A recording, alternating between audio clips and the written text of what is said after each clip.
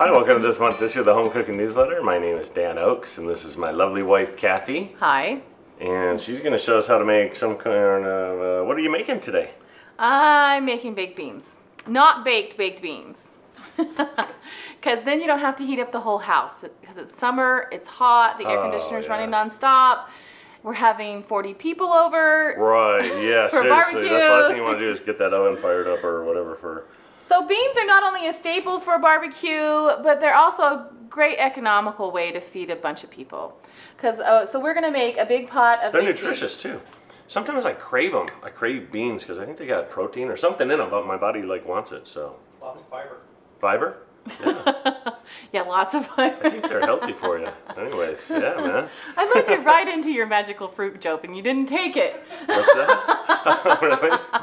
Plus they're magical. The more you eat. Okay, so I'm going to do 3 28-ounce cans, these big cans.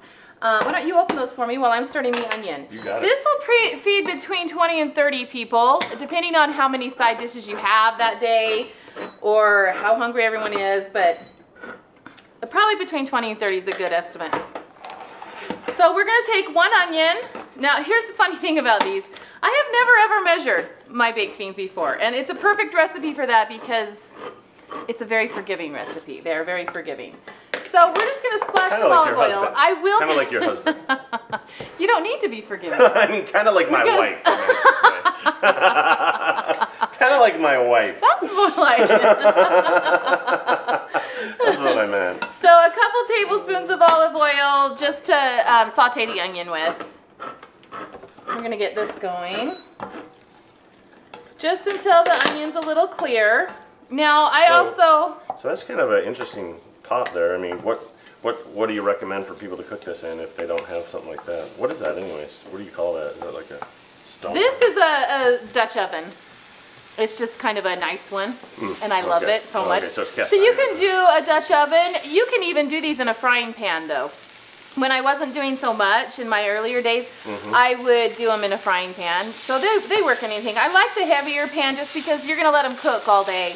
Earlier days. Simmer. Our family has grown so big now with all the nieces and nephews and their wives, you know, and their kids. I would probably do twice this if the whole family was doing it. But we've just got Andy and Josh here, our camera crew, and our family, so... This ought to do us. It ought to carry us over 3 cans of it. So. Now, here's one of the key ingredients, and you can do, it's a little loud, so I'm going to turn it down just a little bit. I don't know if can you hear me? So, bacon. I love bacon in my baked beans. So you can get bacon, these real bacon bits. I like real bacon. Or you can just fry up bacon and crumble it in there, however you want. When I'm using, I do it both ways. So when I'm using bacon bits, I just add it. I've heard it both ways. I've heard it both ways. So I add it to the onion and just let it get a little crispy in there. I'd probably do 10 strips of bacon for this amount of beans. But like I say, this recipe is so forgiving. I'll give you amounts, but you can kind of play with them and make it your own and what you do and do not like. Okay, we've got the onions getting a little translucent, so go ahead and dump those beans in. Okay.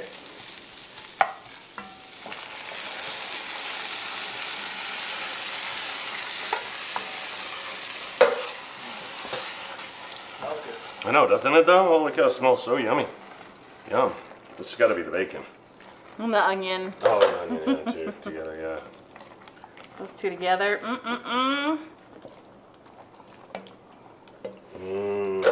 Bacon. Okay, mustard. This is going to be a couple tablespoons of mustard. It's going to give it just a little bit of a kick.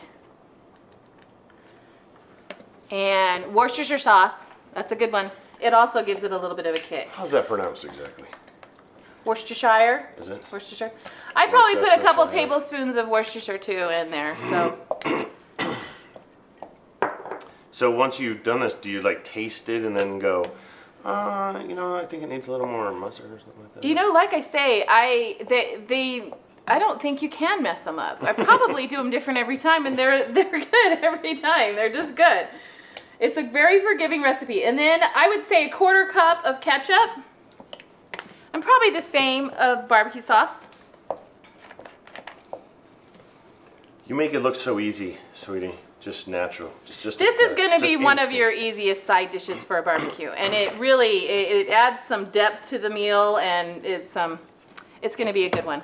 Yeah, if I'm doing a barbecue, this is another good thing about this is I can start this way early because I like to let it cook for 3 or 4 hours. I like to let it just simmer because that's when it gets good.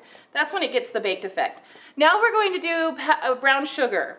Now I'm from the South and we like our baked beans sweet, so I'm going to say at least a ½ cup of brown sugar I put in. Oops, sorry. My brown sugar is a little lumpy, so I'm breaking it up a little bit.